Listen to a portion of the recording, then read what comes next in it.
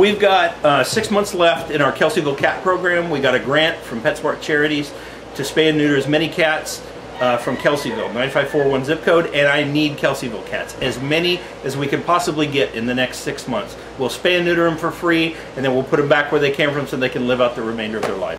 Bring them in, call us, we'll make an appointment for you. If you just bring them in, we'll even make room for them. Hi, I'm sorry. Hello. I'm Dr. Jennifer Bennett.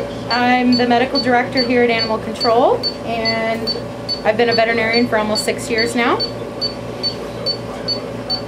I perform most of the surgeries actually all the surgeries for animal care and control, and a lot of community surgeries for different categories. We have a free pit bull program, a low-cost pit bull program, and a low-cost general surgery program for the public.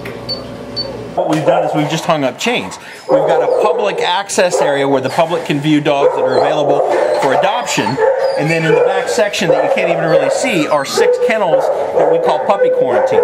Any puppies that come in are immediately put back into that area. They're only handled by one person, and throughout the day that whole area is it's a quarantine area for puppies, and they stay there until they've had all their shots, until they've been medically cleared by the vet, and at that time, once that's cleared, then they get moved into the public access area where anybody can look at them and adopt them. So you can see all the guys we've got.